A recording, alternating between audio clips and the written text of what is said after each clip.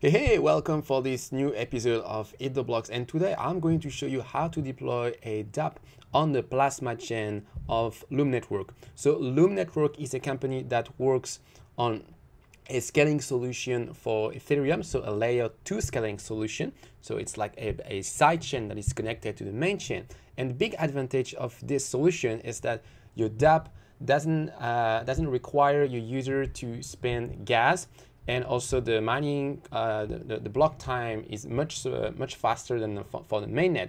So it improved dramatically the usability of your DApp. And recently they've released a tutorial on how to deploy a DApp on the Plasma chain, and so I turned it into a video. So this tutorial will show you how to use the Loom SDK, which is the main entry point for every development related to Loom. And it will also use an example DApp that use Truffle. So really something very standard that you can reuse for your own project. All right, just before we get started, very briefly, I'd like to show you the course I released with mining, Ethereum Dapp in Motion, where I teach you how to build a decentralized exchange on Ethereum. And you can also sign to my weekly newsletter if you want to receive news and tips for Ethereum Dapp developer. All right, that's it for the self-promotion. Let's get started. First, create a folder for your local sidechain and execute this command. So it's going to fetch the Loom SDK, and it's going to install it and make it executable. Once it has been downloaded and set up on your computer, you can execute this command to initialize the Genesis file and the chain data directory. So basically this Loom SDK executable is going to run a local sidechain just on your computer, and that's very useful for developing and testing. So once you've executed this Loom init command, then you can start your sidechain with the Loom run command.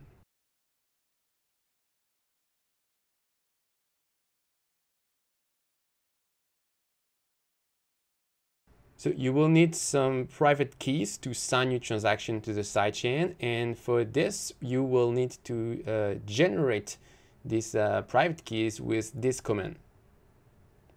So make sure to save the output that you see on the screen somewhere, because even though it's also saved in a file, it's saved in an encrypted form. But later in this tutorial, we will need the unencrypted form, and it's easier if you just copy it like this. Next, go back one level in a folder hierarchy, and you're going to clone the Dapp example, which is provided by Loom, and clone it in another directory. And when the download has finished, step in this new directory, and you're going to copy the private key that we generated just before with this command. As you can see, it's a standard Truffle project with the contracts directory, a Truffle configuration. But you also have other things like a private key. So there is the private key that we copied from the local sidechain, but there is also another private key and another public key, which is actually provided by the repo of the Dapp example, and these are for deploying to testnet. But what is interesting is the Truffle config file. So we're going to cat this to see what is inside.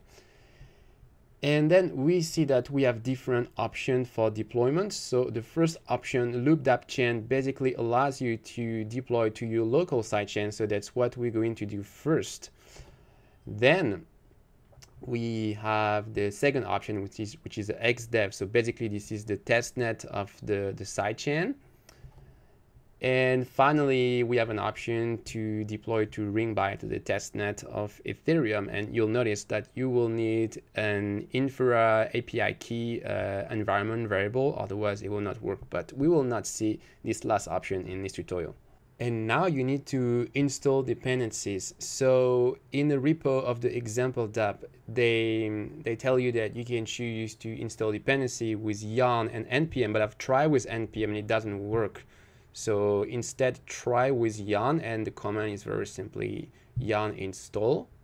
So it's going to take a bit of time. And when this is finished, you are finally ready to start your dApp. So you need to run the yarn deploy command. So this command is going to deploy your smart contract to the local sidechain. And then you need to run yarn serve to serve the front end of the dApp. And then you need to open up a browser and go to localhost colon 8080. And you should see this, and this is the front end of your dApp that should be connected to your local sidechain. And to make sure that it works, you need to try in the UI to set a value. So basically the contract, the smart contract that we deploy in this example dApp is very simple. It just store value. So try to store 10. So you put 10 in the input and you click on the button. And then you should see the UI refreshed with the new value. And if you scroll down, you can see the details of the transaction. And if you go to blockexplorer.loomx.io, you can use the public block explorer, which by default connects to your local sidechain. And you should see, like on my screen, different blocks that indicates that there were some transactions going on in your local sidechain. So that shows that there is some activity and everything is working. And now we're going to try to deploy to the testnet of the Loom PlasmaChain. And for this, we need to go back to our terminal and to execute this command. And it doesn't work. And the reason is because we need Karma. So Karma is like gas on Ethereum, but Karma is the equivalent of gas on the PlasmaChain. And our private key doesn't have any. So this is not a problem. We just need to go to the public faucet of the Plasma testnet at this address, and then we're going to paste here the public key that I told you to copy at the very beginning of this tutorial. We're going to copy it here. You're going to click on the button, and you just need to wait a few seconds, and then the UI will refresh and tell you that your public key has 100 karma. And so after that, you can go back to your terminal and try to deploy to testnet again. And it fails again. I know why. It's because I've made a mistake when we copied the private key that we generated from the local sidechain before. So yeah, just rename the private key like this. And once this is done, re-execute the command, and we have no error message. Everything is working fantastic. So now your smart contract is deployed to the testnet of the PlasmaChain of Loom Network, which means that it's not just on the local sidechain, but everybody can access it potentially. So if you wanted, you could create a test app that connect to this testnet, and yeah, everybody can use it. So congratulations for following up to here. And I know that the first time we get into the Loom network and sidechain, it gets a little bit overwhelming. It seems like it's an abstraction on top of an abstraction on top of another abstraction. That's really how I felt at the beginning. But if there are some part of this tutorial that you didn't understand, go back to the beginning of the video and rewatch it again and do it several times. That's actually how I had to do it for myself. When I first saw the explanation for this, it took me a couple of times to get it, but you will get it, and then you can start to explore the documentation of Loom and start to do things that are more sophisticated for your dApp. And when you think of all the benefit that the Loom network is going to bring to your dApp, then it gets really interesting. And also, I was really interested in learning about the general roadmap of the Loom network, and what they want to do with this PlasmaChain is the equivalent of a share hosting for websites. So on the PlasmaChain, everybody, Dapp developer could use the PlasmaChain against a small rent. So I think the initial fee is something like $2 a month. So I mean, it's quite cheap. And so you, the Dapp developer, will have to pay, but your user will not have to pay. So that's very critical, because otherwise, I mean, you have almost no chance of getting any user. Like, even if what they have to pay per transaction is really small, it's just like a huge friction, and no user will ever tolerate this.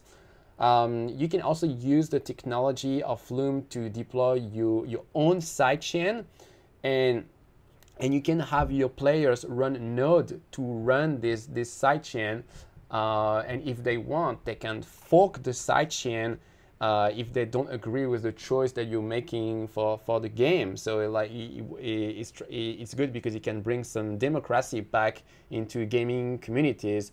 So I know, like, okay, it seems quite crazy, like sidechain, you can fork sidechain, yeah, that's crazy, but when you think about it, it makes sense. But this approach of creating your own sidechain is a little bit more involved technically. So more gaming Dapp developer, what they want to do is they just want to develop a game, and they don't really care about blockchain stuff necessarily. So that's why I think that the PlasmaChain that is planned by the Loom network is going to be quite successful, and I really look forward to the next updates. Thanks for following this video. If you learned something interesting, don't forget to give me a thumb up, and also make sure to subscribe to the channel to see more tutorials like this. And again, thanks for following, guys, and see you for my next video. Have a good day. Bye.